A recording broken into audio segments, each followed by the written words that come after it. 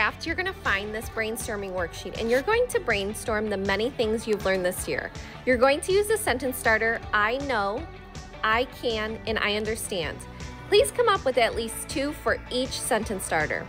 You can think about behaviors, you can think about math, science, social studies, reading, all the skills we've worked on this year. Also consider the technology we've learned this year.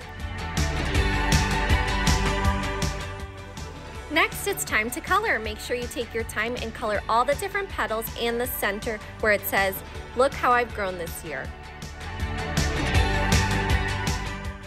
Now it's time to write on your petals. Please get a marker that is dark enough to be seen on your petals, and using your brainstorming worksheet, you're going to write on all the petals that say I am, I know, and I understand. You can list with bullet points. You can choose to write on the blank petals, or you can choose to leave those blank. It doesn't matter to me. Do what you think will look best in your How I've Grown flower.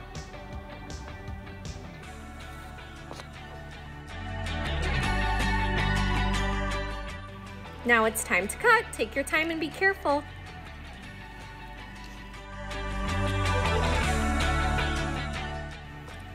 Please get your glue stick out, and we are going to glue on our petals. I alternated between the blank petals and the ones that I wrote on. I put just enough glue on the back where it says glue on each petal and glued it behind my circle that says look how I've grown. Then you're going to put glue on the entire back of the flower and glue it onto the center of your construction paper.